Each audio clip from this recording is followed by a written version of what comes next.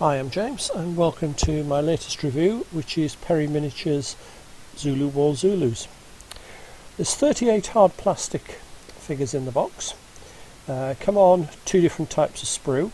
We have 6 of the standard infantry sprue. This has 5 warriors on each. Now they are armed with a variety of weapons. You've got knob carries, which is the club. You've got assegais, both the short stabbing and the long throwing one. And you've also got a large shield for every figure.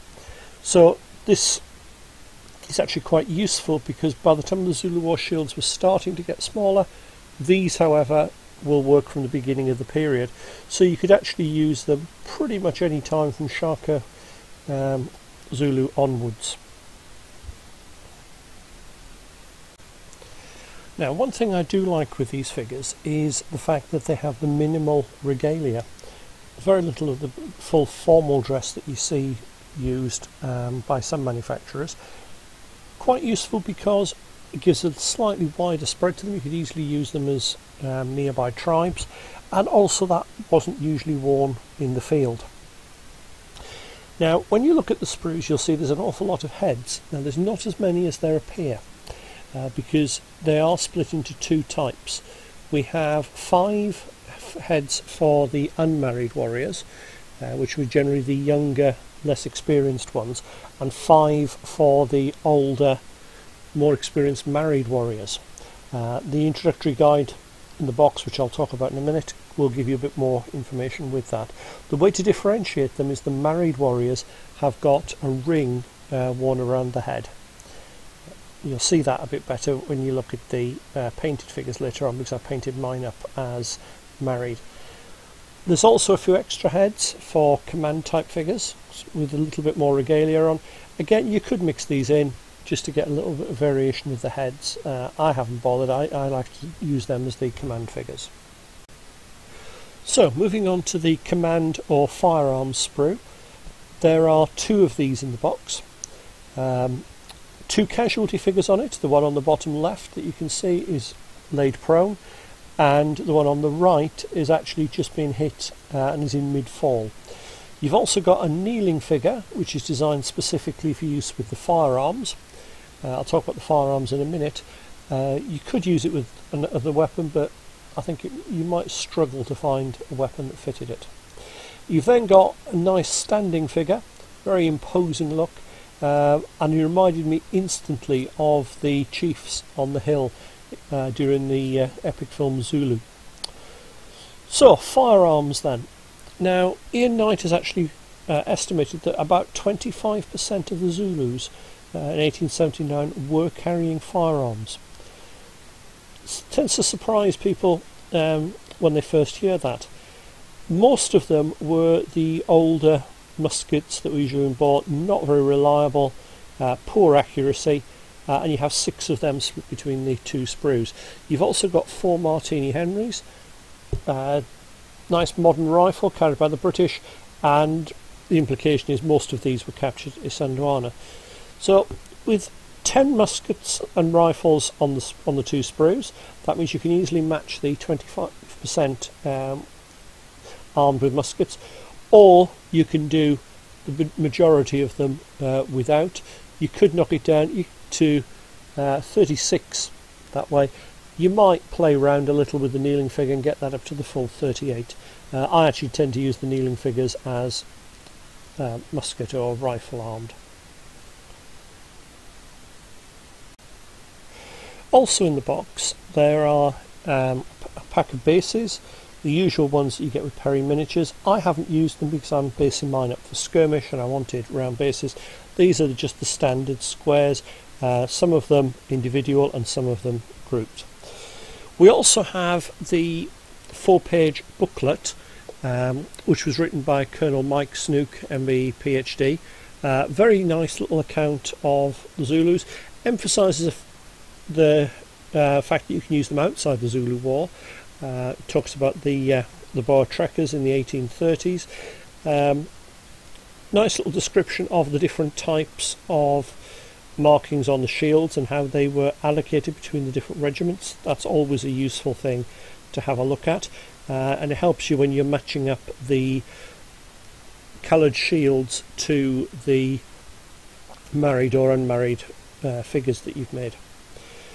There's also on the back page of it a breakdown of the firearms or command sprue, just linking up which arms go with which. Slightly annoyingly, adjacent arms don't always seem to go with the same musket, so there is a little bit of an issue with that. You just need to watch for it. So, having looked at what you get, let's have a look with my usual level of appalling painting at what you can actually do with the figures. I've made up a few examples. Let's see what you think.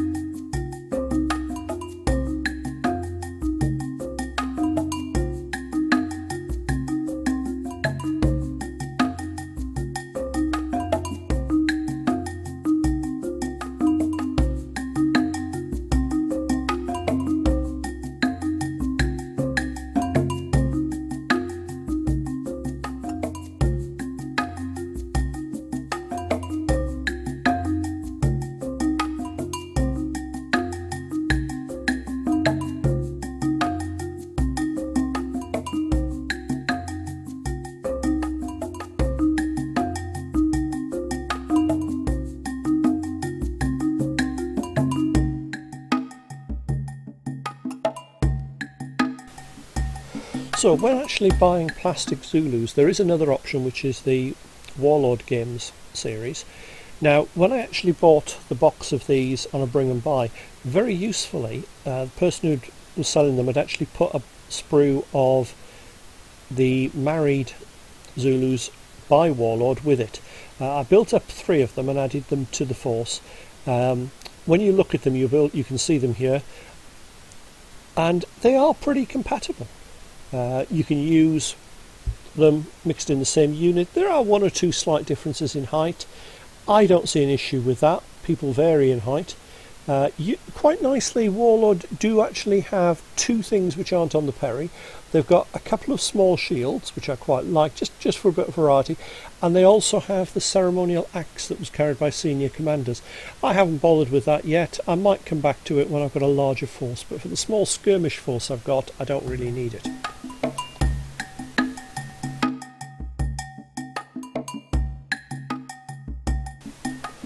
So, what can you do with a box of these figures? Well, it depends which rules you're using. If you're playing black powder, you're looking at, on average, because black powder units vary, 6 to 8 bases, 4 figures on a base. That means 1 box will get you 1 unit with a few spares. If you play the men who would be kings, then as tribal units you need 16 figures per unit. So you could easily build 2 units using 32 of the figures, and you could easily use the 2 prone casualties as pin markers, so that utilises a couple more, so you've got a few figures left over. And then if you play in Her Majesty's name, with the size of the game, 1 box of this gives you a full force. The only option that you're then missing is the Witch Doctor and possibly a Demon. Easy enough to add that. A couple of those in metal will soon sort you out, and that gives you a full force. It's worth noting that they're not in the basic game. They are actually in the supplement Heroes, Villains and Fiends, and I'm basing this around the 1st edition. I know a 2nd edition is being worked on at the minute.